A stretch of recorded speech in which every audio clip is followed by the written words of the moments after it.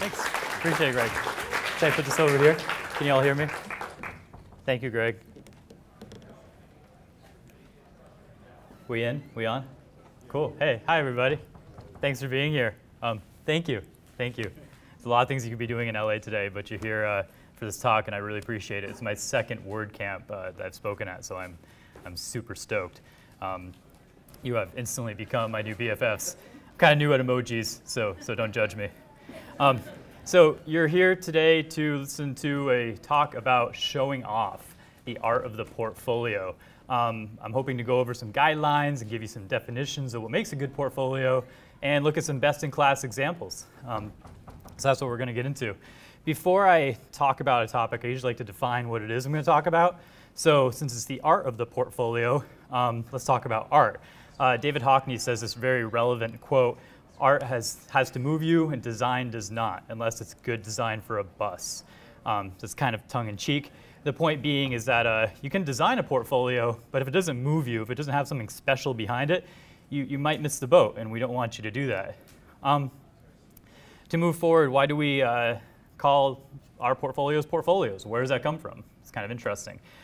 It's a word that came around the 18th century in Italy. Any Italians in here might kill me for butchering this word, but portafoglio. Okay, so it's a combination of potere and folium, so to carry sheets.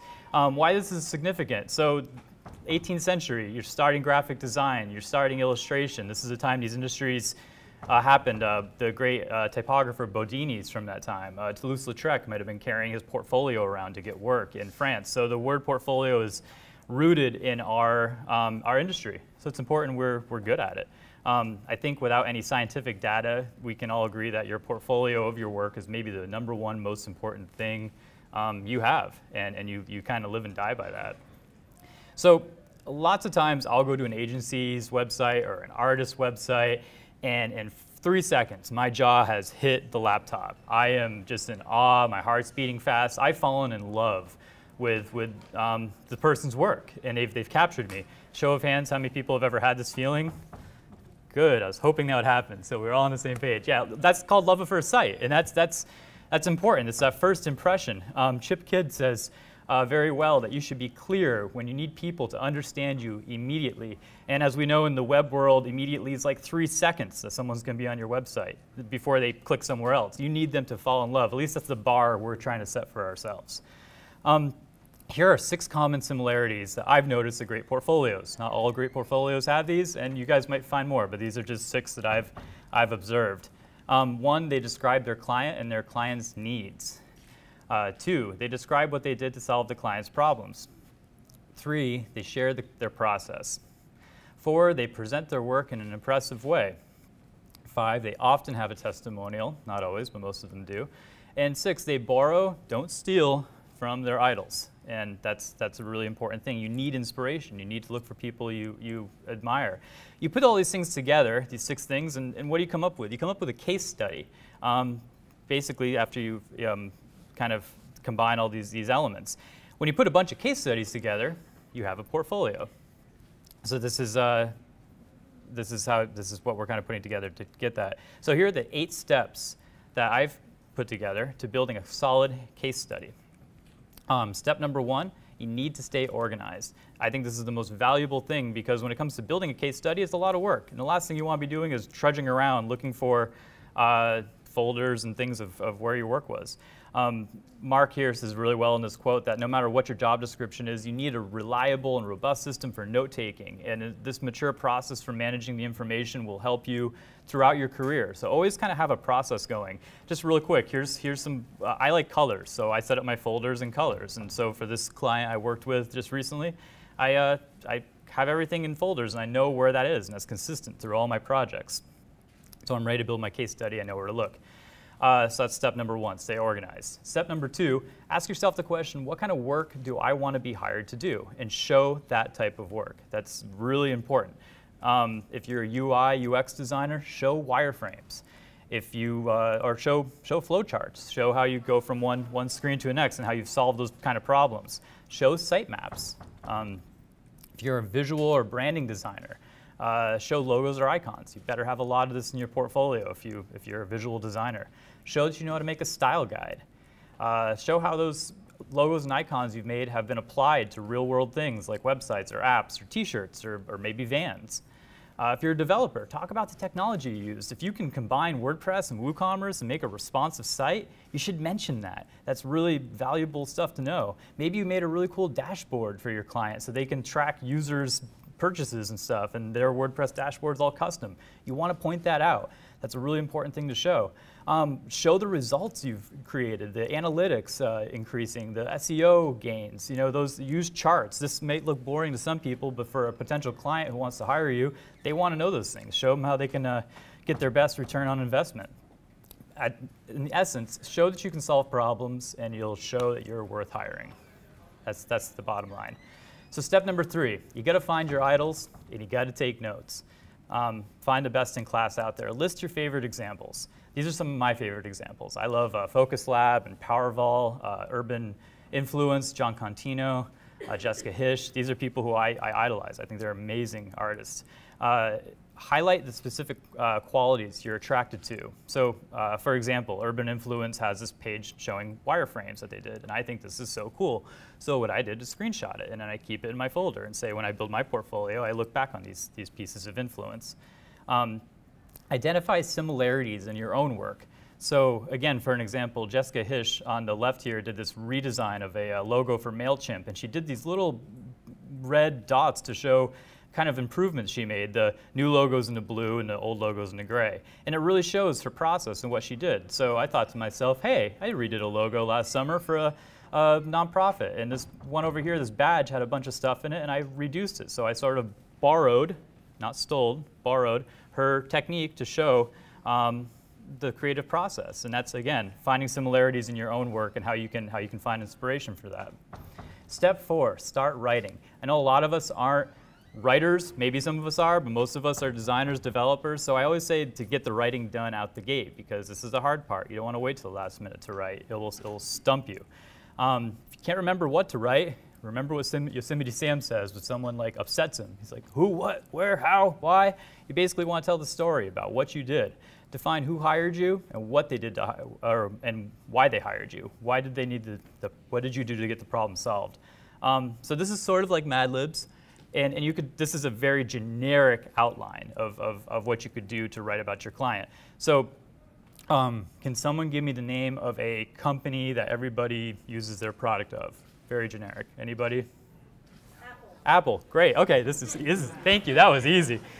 So you could fill this out. Apple makes the best computers in the world. With business rising, it was time for a new website to refresh and help the business grow. And knowing the current website was outdated, Visual Rhythm focused on updating Apple's website user interface and visual design. You're just sort of getting a thesis down for what you're about to talk about. Explain what you did and how you did it. So using my UX UI design skills, my visual design skills, my branding design skills, the result was an updated website, which included an easier shopping cart checkout and a easier catalog to view and an updated website. As a result, Apple's totally stoked because their new website has grown business by $1 billion in a month.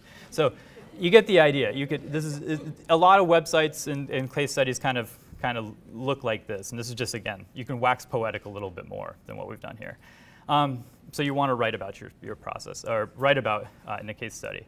Step number 5, you want to show your process. Show how you work. You can show screenshots. I took the screenshot of a mood board. This shows you a lot about the process that went into making this logo. And again, I'm just taking a picture of my iPhone of my screen of a mood board. I pulled this off a Dribble. This is some wireframes a UX designer was working on. And again, it's not too detailed, but you can see their process and their thinking and the kind of work that they do. You can show sketches. This is a branding or a logo I did. And this is, again, showing the sketches just to show the thought process and kind of like what you go through and how you achieve a final product. How do you go from pen to pixels? This is a wireframe I had designed for a website, and then how this kind of ended up actually really translating into what the page looked like. Wireframes or something else you can show more in a high fidelity stance, like showing how a process goes, like on a contact form, going from step 1 to step 5 and how you solve that problem for a client. Or show how you solved a responsive design problem. But sharing your process is valuable because it shows how you work, it shows how you think, and it shows that you know how to take an idea from concept to finished product. So we're up to step 6. Show the final product. This is really important, and I mean show the whole brand, the whole website, the whole app. Nothing pains me more than when I go to a website and someone's a brilliant developer or designer and I met them at WordCamp and I go to their portfolio and there's a picture of a website, I think, on a picture of a desktop, and you click the thing and it's a bigger picture of that same graphic says I made this website, and there's no insight into what they did. Hopefully your website or app is much more than the landing page above the fold. That's not the best part of your website. There's tons of great work in there. So when you show websites or apps on show them on multiple devices and show full page designs. You know, this is the same page of a website I did for the California Dance Network, and on a phone we decided to reduce the design and not show images. It's just, you know, show how these different things translate. Show the whole page design. Go big, because no one ever say go small or go home. You have big screens now. Everybody's looking on your portfolio on a 27-inch monitor. This is your chance to really show the feeling of these websites, how big this really feels. They might not click on the link to the website. This is your chance to show them how this really looks. Show examples of the websites and apps in a, quote, real environment. Again, this kind of gives a more emotional feeling of how this website or app might look to someone in the real world. When you have a logo or brands, show style guides. Don't just show the logo. Show how the logo is used. Show how it looked on t-shirts. Show how it looks in how the color palette you made looks. The text and the typography you used to match with it. You can do a lot with little. If you need to take pictures of stuff and you're an amateur photographer and you're not married to a photographer, you can use your iPhone. And the poor man's way of doing this is to take a photo of something in gray light, which means where the shadow of a building hits, it's like a 40% light. There's a lot of Google stuff about this. But the point is these photos are all taken on an iPhone, and they look okay. They're okay for your portfolio. Defy the budget and bulk up your portfolio. And what I mean by this is not everybody can afford a van wrap or the notebooks you suggested that they should get, or maybe your client lost all the clothing tags you ordered for them. You know what? You can make this stuff. It's Photoshop. You're a designer. You know how to do this. That's okay. There's a lot of resources for this stuff online. Sidecar is a great one, Creative Market, Pixton, and the point is we're trying to show off. We're trying to show our work in the best light. So use these resources. You can Google this stuff, MacBook, Photoshop, mockup. You'll be surprised with, I mean, there's literally millions of things out there to show your work in the best light. Basically, you get blanks like this, and you can put your website in there. Is that cheating? No. Am I good at taking a picture of my laptop with an iPhone? Maybe, but this looks better, and that's okay, and lots of people do this. The tips I give for using this kind of stock art is use a variety of sources, because you don't want to look like everybody else. You don't want everybody to have the same free stuff, and be creative with it. And you can make a lot from a little.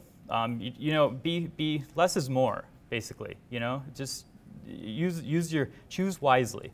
If you have a bundle of stuff, like a bundle of logos or stationery or just different things you've done, bundle them together. Don't let old work die. It might be good. It's not worth going away. What I mean by this is John Contino. I mentioned him earlier. These are T-shirts that he's made. And all these, you kind of notice some of the shadows here and some of the T-shirts look really similar. Huh. He probably had all these printed, but it was more effective for him to show in his portfolio how this looks here rather than taking a picture of every single one. And it's a nice way to bundle these T-shirts together, which are generally like one-offs in his portfolio. Your 7th step is to ask for a testimonial. This looks great in your portfolio. I always recommend doing it during the launch celebration period. Hey, Andrew, the website looks great. Hey, Joe, that's awesome. Why don't you write a testimonial about how great it was? This is kind of the buzz time. It's a great time to go for that. Sometimes you need to expedite the delivery, because even the best intentions of a client will be like, yeah, Andrew, I'll get you a testimonial, and it's 3 months later, and you have a WordCamp coming up, and you need a testimonial by Friday. You can say to them, hey, Joe, you know, if you could give me a testimonial by Friday, and I know you're already agreeing to write one. Again, I'm not paying you to write me a testimonial, but if you could kind of nudge it along, I could give you $50 off your next thing you do with me. And they'll often do it and tell you to keep the $50, but that works. Show them examples. If your client's not a great writer, it's really valuable to show them some examples of other testimonials people have written for you. Get their creative juices rolling. These are testimonials I've received from my clients, and I think the feedback here is not only is it insanely flattering, but I learned a lot about what my client felt about the experience of working with me, and that's really good feedback, if for nothing else. The 8th step, final step, build your portfolio. You have all these pieces together. So build your portfolio, build your case studies, and build them into your portfolio. If you're a developer, code it. Show how good you are coding. This is your chance to show off. If you're a designer / developer, there's tons of WordPress themes. We all know that. That will show your portfolio in a great light. You can also just use Behance. If you're just a designer and you don't want to code and you don't know how, you can do a lot with what's out there for free in the Behance world. The main things, though, to keep in mind: keep your portfolio easy to navigate and make it easy for people to contact you. At some point, they're going to go, oh, and their jaw's going to drop, and they're going to say, you, that guy or girl, that's who I want to hire. And so make it easy for them to click that rotary phone and get in touch with you. Always keep quality over quantity. This is really important. A lot of portfolios generally that I've seen, and again, I'm not saying everything, are between about 9 and 16 case studies. That's an average. I might be wrong sometimes, but that's about it. My point is, if between 9 and 16 case studies, you're going to get your point across. That's a lot of work. That's a lot of case studies. And about halfway through, someone's going to say yes, that's or no. If you're a big agency or an illustrator, photographer, they generally have more than that. This is my review of the 8 steps, just really quickly to go over. Stay organized. Ask yourself what kind of work you want to do. Find your idols, take notes, start writing about what you did, share your process, show the final product, ask for a testimonial, and then build your case study. Always keep your social media stuff updated. If you're not on LinkedIn or Facebook, that's okay. Whatever ones you are on, just keep those ones updated. But the point is, this habit of updating your portfolio all the time makes you always look your best. You always have that chance to look your best, and you always have the chance to create a memorable first impression, and that's what we're going for. Remember that building a portfolio is a marathon. It's not a sprint. You're going to do this over and over and over again in your career. It's never going to be your last portfolio, because your last portfolio is going to look 3 years old. You have to always do this. Want to see some of my favorites? Stuff I like? Okay, cool. This is subject to change. This changes every 3 months. I like different stuff. It's like music. Styles change. This is an example of a Behance site. I can't remember this person's name because it's off the screen, and that's terrible. But my point is to look at their case study that they've built just in Behance using this. It's an app for your inbox.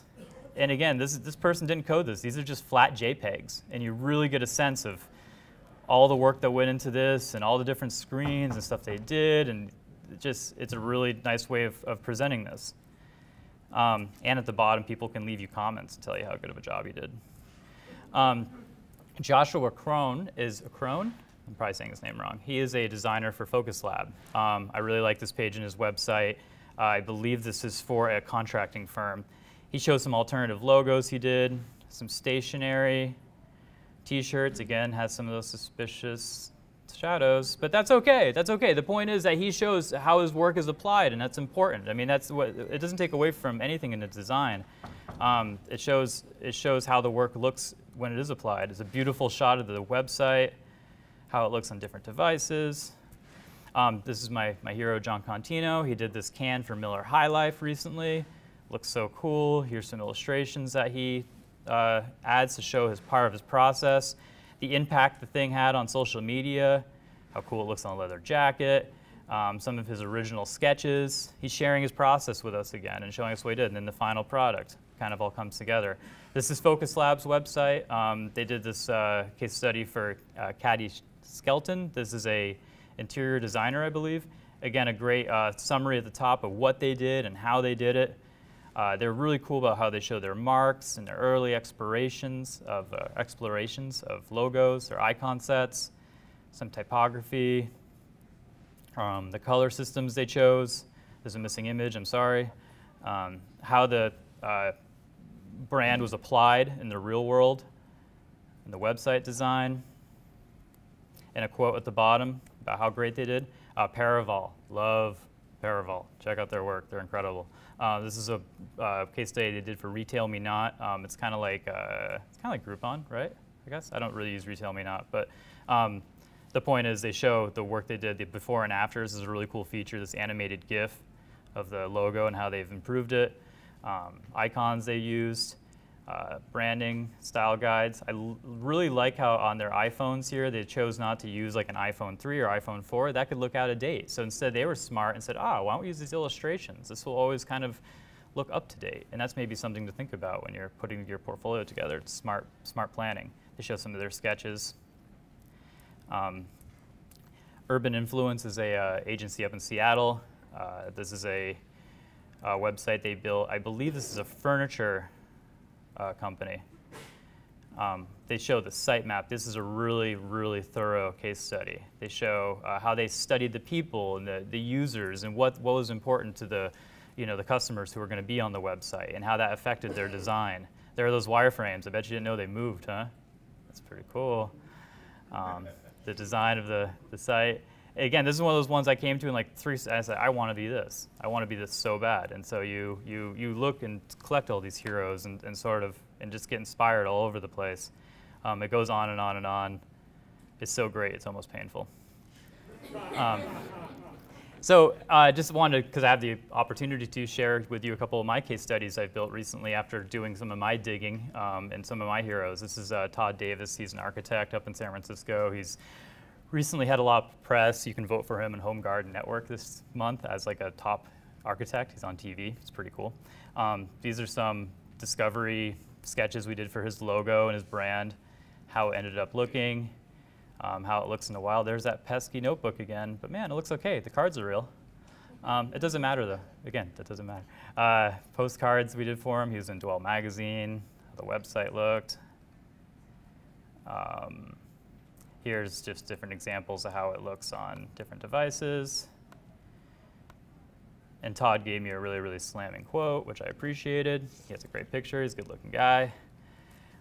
This is a page I put together of logos and designs I've done since Photoshop 3. Maybe not that old, but just a few years old. And these are kind of like one-offs and stuff, and I got to compile all my logos and icons just on a page. Again, just a nice way of kind of combining everything and showing an area in your portfolio that's just a case study of just a specific kind of work that you do. That's always a nice thing to show. So those are my examples. I just want to keep everybody just to remember that every job is an opportunity to do your very best work. And this comic from Calvin and Hobbes always reminds me of this. Whenever he made a snowman, he went for it. He didn't just like make a snowman. He did the best snowman he could possibly do. So every time you get a chance to do a job, even if it's a low budget, you can make a lot out of that. You can make a great case study, and your portfolio will really shine from it. So my name is Andrew Bergeron. As Greg mentioned, I run Visual Rhythm. I'm a web branding UI UX designer down in San Diego. You can find me at visualrhythm.com or Visual Rhythm on any of those things. And yeah, that's it. Thank you.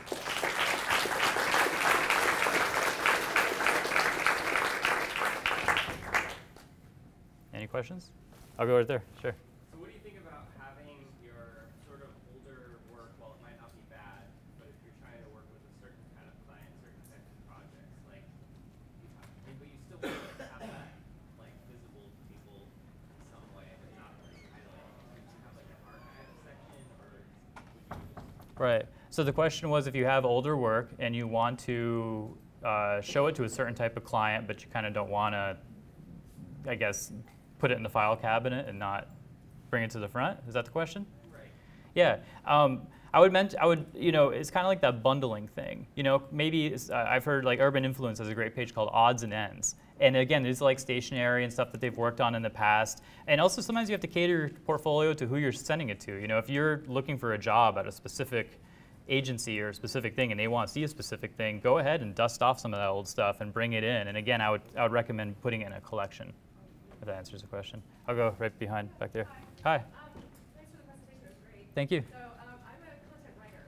Okay. So my portfolio, I get the process and tell them this is how I work, and that's great. But Yeah. what would you recommend for visuals to go along with that? Because showing them my words, and I can show them the final product, Yeah. but I like the process part, and there's not so much visual like Right, besides like your notepad and your Moleskine and sketching, which is cool though, because people want to see that. And I think a lot of showing that we're humans behind all of this is really... My scribbly notes that only make sense to me. That's fine. My notes are terrible. I mean, my sketches is you know, I shake when I write. It's ridiculous. Yeah, I think, you know, one thing you should definitely show is how your content and the writing you did has helped the client's bottom line. You know, there's a lot of like graphs and charts out there, and it doesn't have to be scientific, but you know, since I wrote for client XYZ, they've sold 1,000 more bee catchers or whatever it is that you've done, and show visuals in that sense of how you've helped them achieve those goals, if that helps.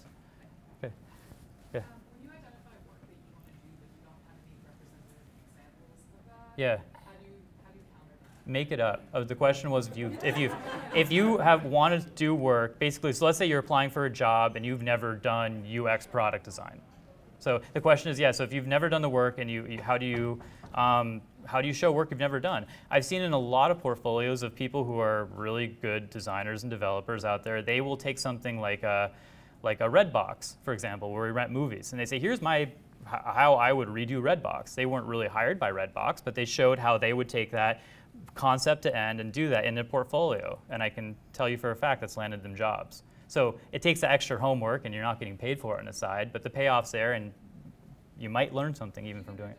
Do you think that diminishes? No, not at all. I mean, no, it doesn't. As long as you're admitting, I mean, you're not like lying and saying, I got a job for Redbox. You're saying, here's my concept. And I think a lot of people you're even applying for are flattered that you would take the time to look at their own product and how I would redo the WordPress dashboard might be something Matt Mullenweg would be really interested in seeing, especially if you have a great idea. He might yell at his team, say, why don't you guys think of this? But, over here, yeah. Okay, easy one. What's that little social media symbol between the Twitter and the LinkedIn? Oh, that's Dribble. That's for us designer folks. So there are a lot of different people are on it. It's called Dribble. Javi, what's your take on when you're designing a layout, whether it's going to be viewed landscape or vertical? Portrait? Do you mean like for responsive design? Yes, because you know if you scale up like for horizontal. Yeah. Right, it looks nice on a landscape, but when somebody looks at it on a portrait, Right. it looks small. So the question is, how do you account for landscape versus portrait mode on mobile? Like on the first 3 seconds on the page, it's going to visually Yeah. look different.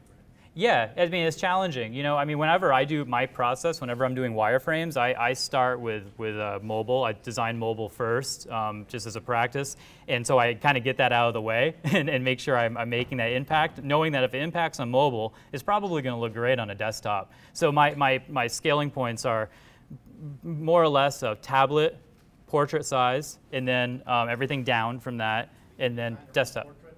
Yeah. I do portrait down, and if it's a tablet horizontal, it's going to often get the desktop view. That's just kind of my practice, but that's not always true.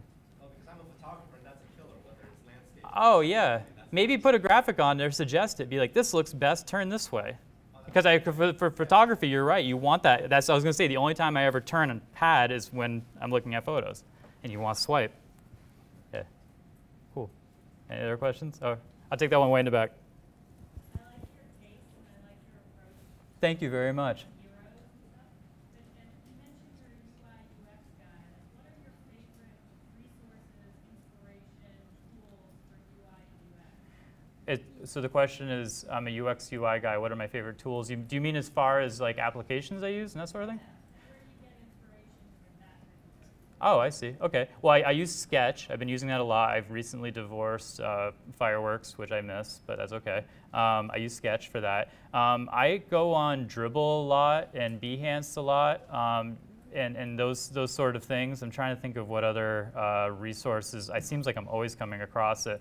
I'm kind of a digger, you know. I'll go on Behance and type in best UI or wireframes 2015 and just kind of see what's out there. Again, and I also look at, I'm a big fanboy of agencies and art and those kind of things, so I'll look to see like who's the best in class out there. You could type in best agencies San Diego, best agencies LA, and you're gonna come up with a bunch of different great examples to look at. Cool. Am I good? I'm out of time? This is end. The clock says end. Do I have time for one more question? Yeah, sure. Is that okay? I think I saw a hand back there. I'm not sure. Or okay, yeah. Oh, sorry. Can we get your slides? Yeah, totally. Yes. I guess I can put them online, or yeah, I can even email you the PDF of it. Well, slides.com. Yeah, I put them up on a different one. I can't remember slides.com, but one of those. But thank you. Yeah, totally. I think a lot of people wanted to photo your slide that had 6 features of great case studies. Would you mind flipping to that so people have an opportunity to photograph it? Were you talking about this one? No, well, this is great, but you landed on that for a few. The one earlier, when it was before you kind of started, and it was like, here are 6 things I think make a great case study. All right. You guys getting dizzy yet? Oh, you passed it. That was 102 slides. You were very patient, so I appreciate it. Yeah. All right. Thanks. Wow. Should I pose it?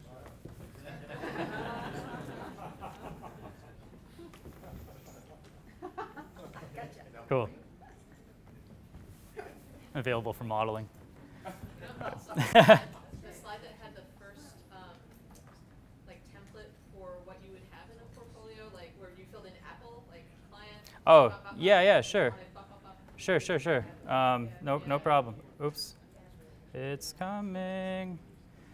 Fine. Oh, here we go. Yes, thank you. We're doing the Mad Libs thing. Yeah. Thanks for saying Apple, by the way. I thought you were going to say like Vaughn Supermarket. That's what my wife said to me the other day, which kind of put me on the spot. Okay. Was that the first one? That's the first one. And then the second? This is the second one. Thank you. All right. Thanks, Greg. Appreciate that, man. Yeah, cheers.